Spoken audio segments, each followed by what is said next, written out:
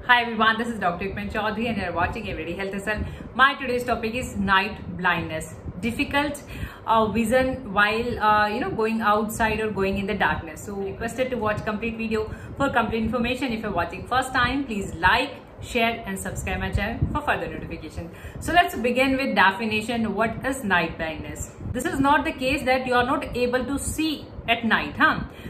It is a kind of condition that you have difficulty in vision or you have poor vision in dim light, in the darkness.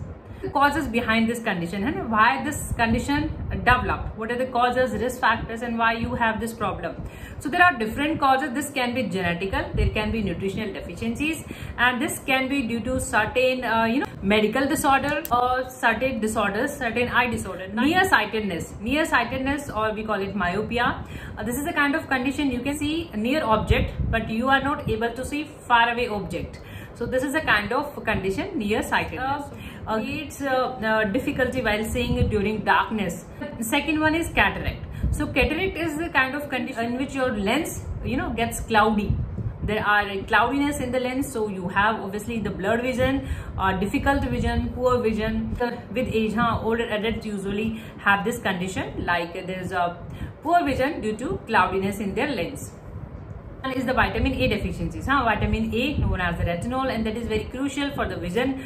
So if you are having low vitamin or you are having deficiency in vitamin A, so yes, that can cause, this is very rare but yes, can cause night blindness. Right, there are certain genetical disorders and these are Usher syndrome, that you have hearing difficulty and you are having vision difficulty. So this is a kind of again a rare condition, but yes, this is seen. Retinitis pigmentosa, again a genetical condition, and I have already uploaded video on retinitis pigmentosa by the name of RP, retinitis pigmentosa, and you may find that video link in description box below if you want that video, so you can watch. You can click on the link and you can watch the detailed video about retinitis pigmentosa. This is a kind of condition in which in your retina is the part where your image get formed. So in retina there is an abnormal collection of the pigment. Abnormal collection of pigment is there, and that creates a tunnel vision. So you have again night vision difficulty, that is night blindness. Disorders, and these are like diabetes, and diabetes again act as a risk factors. So diabetes, due to high blood sugar level, you have difficult vision, you have poor vision. Thus pancreatic insufficiency. Vitamin A is the vitamin that is fat soluble vitamin. So if you are having any fat in digestion problem, and like you are having pancreatic insufficiencies and cystic fibrosis, fat metabolism problem. So as you are having problem in your fat metabolism, and yes, vitamin A is a fat soluble, so yes, you have vitamin A deficiencies and you have night blindness. Symptom of night blindness, the sole symptom, the one and only symptom is difficult vision in poor light or dim light. You have difficult seeing, you are having difficulty in seeing or even difficulty in driving while dim light, and you go from a bright light to dim light. That creates a problem again because your accommodation is up, that gets affected, accommodation. Treatment part.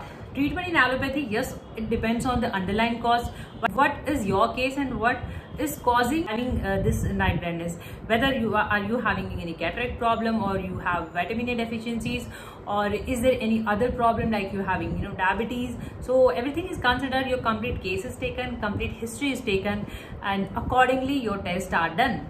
Tests are done to check your vitamin A level or your blood sugar level. So if there is any kind of abnormality, you have treatment accordingly. If you are having cataract, so in allopathy, yes, cataract surgeries are there. Your lens, that gets cloudy or that becomes cloudy, so that is replaced with a clear and artificial lens. So cataract surgeries are there. Vitamin A deficiencies, if you have, you are given vitamin supplement, so just use them regularly if you are having vitamin A deficiencies. Then have treatment option in allopathy. Now first, how you can prevent this condition. See, there are certain genetical disorders, you cannot prevent them, but yes, there are like if you are having any nutritional deficiencies, vitamin A deficiency, balanced diet, just have a watch on your diet. Take a good diet, balanced vitamin A rich diet, and the food, they are rich in vitamin, they are orange colored food, like you have sweet potatoes, mangoes, and even milk is again rich in vitamin A. Eggs are rich in vitamin A, so you can add these items in your diet. Have a regular watch on your blood sugar level. So just keep that normal so that there is no risk of having diabetes and you are not having any problem. In that case, certain things you can have a look or have a watch to avoid these kind of conditions. Active homeopathy medicines.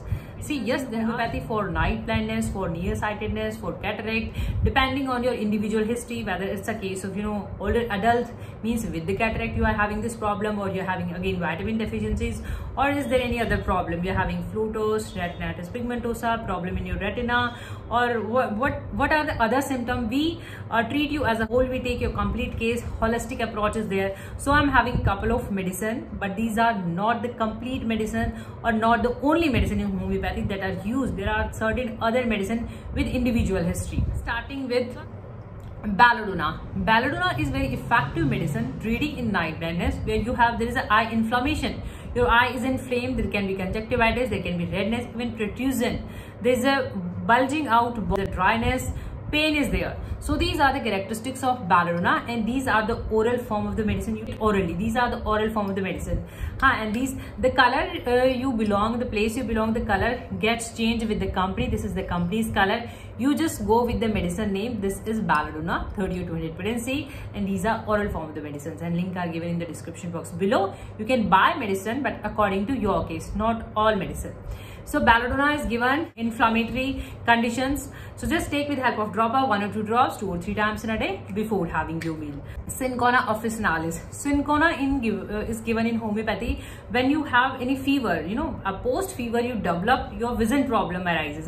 You have malaria, or you have any vital fluid, like you have loose motion, diarrhea, and you have low energy, very low energy. So after that you develop vision problem. So in that case you can take Cinchona. Again, type of dropper 1 or 2 drops 2 or 3 times in a day before having you. Physostigma. Physostigma in homeopathy is almost specific in night blindness cases, where you are having difficult poor vision at night.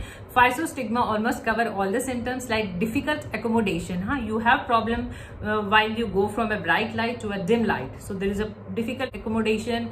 Nystagmus is there, nearsightedness is there, even paralysis of eyelids or weakness sometimes. So all these are the symptoms of Physostigma. Same way, 1 or 2 drops 2 or 3 times in a day before. This is the medicine strength 30 or 200. You just start with the lower one, 30 or 200. Nux Vomica, you might have heard about Nux Vomica, even digestion problems. So if you are having any gastric derangement, you are having indigestion, or you are having liver problem, and with that there is a eye problem. So suppose you are having, we discussed that, any pancreatic insufficiencies or any digestion problems, fat digestion problems. So Nux Vomica works amazing in these kind of cases. If you have gastric derangements and with that you are having eye problem. So this is given in these kind of cases. Nux Vomica 1 or 2 drops 2 or 3. Acid phos in homeopathy is used particularly for the male. Acid phos is given when you have eye problem arises after having seminal fluid. There is a emissions and excess masturbation or bad habits, means your vital fluids are lost and you are physically tired, fatigued, mentally fatigued, and your eyes are even tired, they are fatigued. So this is the acid phos, and these are the indication of acid phos. So yes, this is again eye care oral drop. If you're having cataract, if you're having any problem in your lens, you're having cloudiness, so in that case you can use this remedy. This is in the liquid form, 15 drops in some lukewarm water orally 2 or 3 times in a day before having your meal. Eye care oral drop. So these are the medicine you can use according to your case or your history.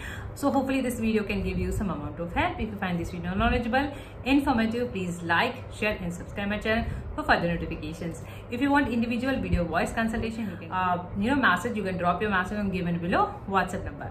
Thank you for your time. Thank you for watching. Keep watching, keep supporting. Thank you so much.